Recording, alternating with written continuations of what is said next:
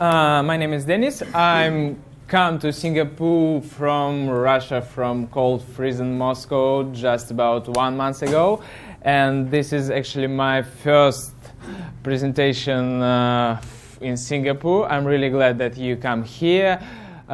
Please raise your hands who already developed something for Android. Okay, cool. But who want to become a developer? Okay, that's great. Maybe for others it will be a little bit boring because we talk about code, we talk about how to build Android apps well. If you developer for Android or any other systems, there are a lot of talks about architecture, and one of them is which architecture should I prefer? And for last years, because Android applications get much more bigger and it needs to support by many developers in one team, it becomes not so easy to support it. So why people care about architecture more? And there is several reasons why people care about it. First of all, the people want to separate logic and view, because we don't want to tie your logic of the app, your business logic, you're getting data from the web, your caching logic, from your view layer that shows the data to user. Also, you don't want to care about async operation. Sometimes it's really harder, and if you develop for Android, you know the problem that all your network calls should run on background thread, but UI updating should showed on view, on UI thread. That's the problem. Also, you need a handful error check, and also you need the state return, as you know, if you rotate the device, the activity, the main architecture point of Android, recreating, destroyed and creating from the scratch, and lose all data that already shown and already loaded for the screen. So you need some place where you store data when it's rotating and restore it after rotate. And also you want easy refactor, because you want to change some part of your app, some, for example, HTTP client logic, or logic how to load image, or any other part of your app without rewriting the whole code in every place. And also, last but not least, the testability. You want testable code, and you know the problem in Android that it's not so easy to, and it's not so fast to test the code that's related to Android context and other classes that comes from Android framework, not from pure Java framework. So testability is the main reason why we separate Android-related code from code that tied to Java APIs.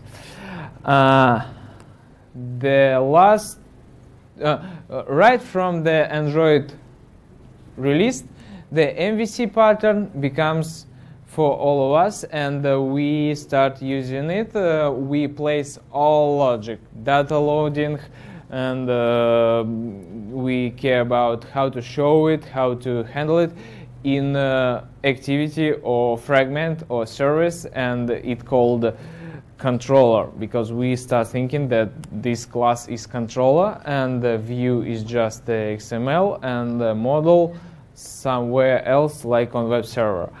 After that, people start thinking how to test it, and test all logic and activity is not so easy, so it's better to move to presenter class.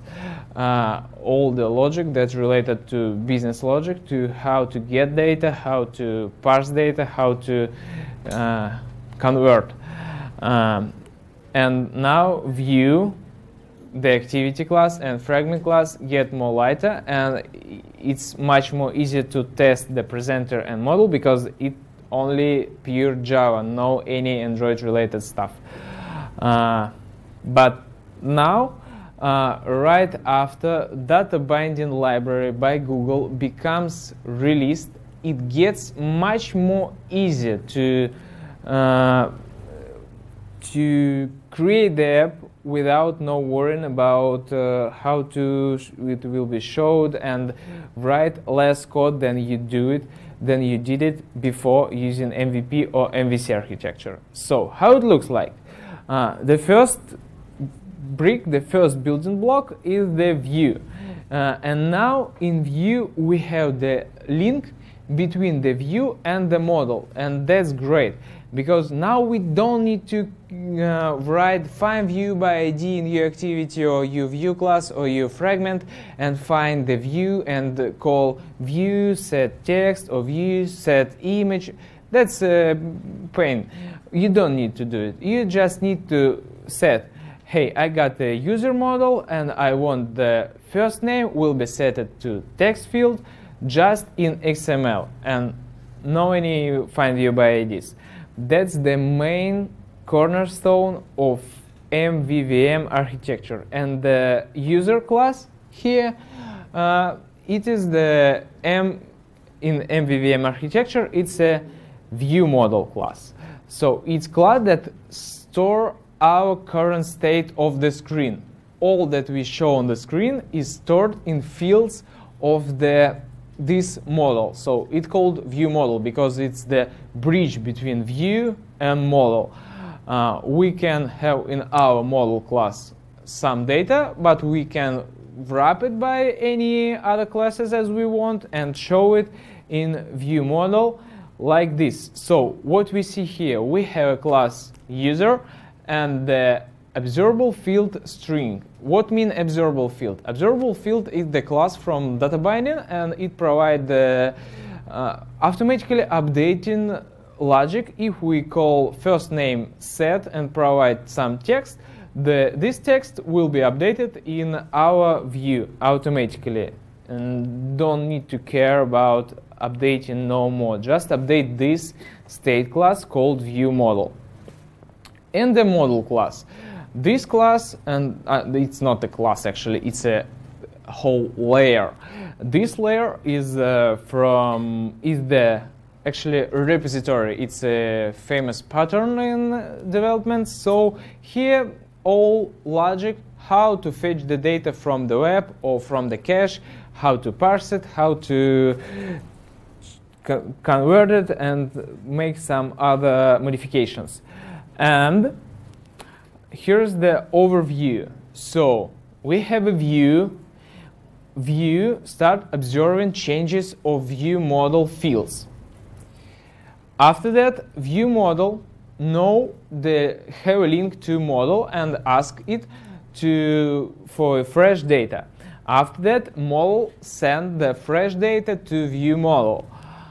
And as view model updated, the view will be updated simultaneously, automatically. We don't need to care about. That's the great. And also, the view model is actually the state that we need to serialize when we rotate our device. So when we rotate the device, the view model will be serialized, and we put it in a save instance state. And when we restore the state, we just restore these values of these fields, and it automatically tied to view and updated the new created activity or fragment with the data from previous state that was destroyed on rotation.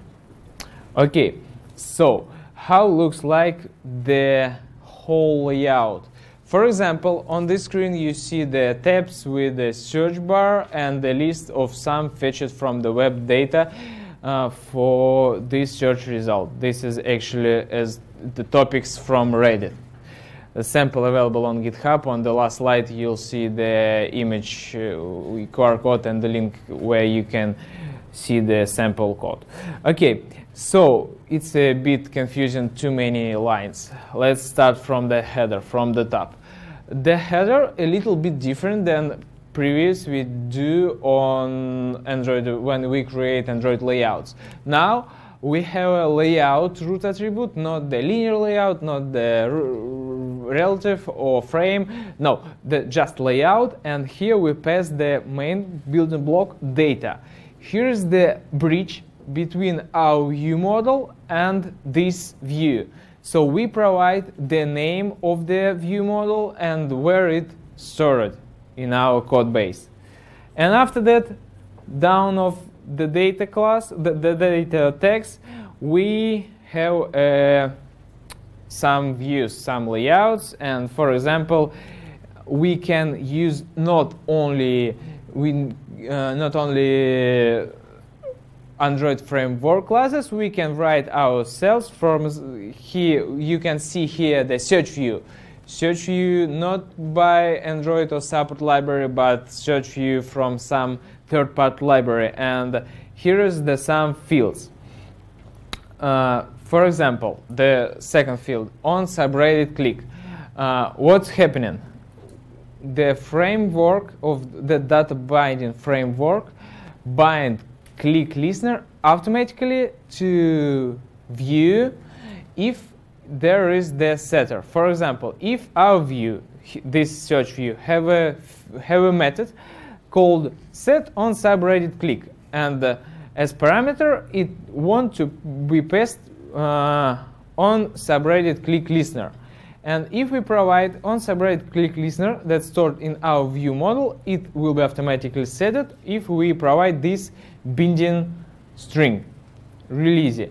And the same for on search query change. We provide listener for on search query change, and it will be called. And the model, the list of our data that will be set to listed data and showed in the search view, it's field called subreddits, and we provide our own logic for subreddits. We called the adapter setter subreddits.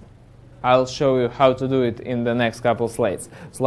But let's get back. How to build bridge between view model and this view. All we need in our activity, no write the long list, hard to read in activity code. All we need just to write 3 lines. First unit in your activity, call data binding util set content view and provide link to context. Here is the activity context and the link to layout that we just show. On the second line, all you do is create new instance of view model, or if you restore it from the previous saved state, you restore it and get the link to it. And on the third line, you call binding set view model, and now here is the link between view model and our layout. No more care. How to build custom binding adapters. For example, if it's not just a simple setter, we want to do something more. We can create binding adapter with the name. This string is that string that we use in our XML, and we can provide any name. It should be static, and we can place it in any place in our code base. We don't care. Data binding framework find all binding adapter annotations in our code and start using it in layouts. So in this code, we use the simple setter, but we can provide any other logic. Here's just example. So really easy to maintain. And what it gives for us? It gives for us easy ability for refactoring. But before we start to look at it, let's look at how view model looks like. In this sample, we have 3 fields. The first field is the isLoading observable Boolean parameter. Observable Boolean is the same as observable generic class with the Boolean generic type, but it's for primitive types. So binding framework provides for us for any primitive type observable boolean, observable float, observable integer, and so on. And also we can provide observable of our custom class. And here, if we use set loading, is loading, and for example in our XML we set logic like visibility and link the visibility to field is loading in this view model. When somebody change from our code this field to true, the progress bar will appear, and after that it will be hide. So really easy. Also the second field, subreddits. This is the link for our data that will be set to adapter to show in the list. And the third is the on-click listener that will be automatically happened called when we use when on-click event happened in our view. So if our view have on-click set on subreddit click listener method, and we provide the link here in the XML to this method, it will be set, and the implementation of this class will be called right on this event. So the power of refactoring. Power of refactoring provides for us, we once in our code, in the whole code, we don't need to care about where we place it. So we place somewhere binding adapter called image URL. And in the image URL, all we need to solve the one of the main Android problems. It's actually not a problem, but sometimes you need to do it. You need to load some image from the web in the background thread, cache somewhere, and you use for this third-party libraries. There's many third-party libraries, and you call in your activity or somewhere else, like, for example, here, Picasso, with this context, load URL into this view. And you call it everywhere. Or you write a wrapper of your image loading library and call it somewhere. But it's easy to refactor. Here, with MVVM architecture, it's pretty easy. All you need is provide binding adapter, image URL, and in any place of your code on your XMLs, you just use image URL and provide link to the observable string in your view model with the URL.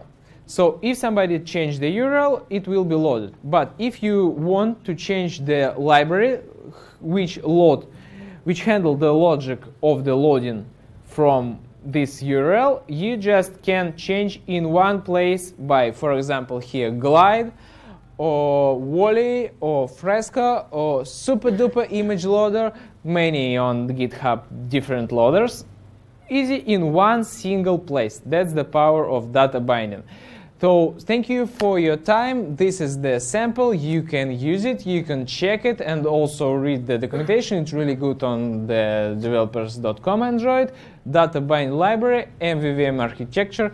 Thank you for your time. Any questions?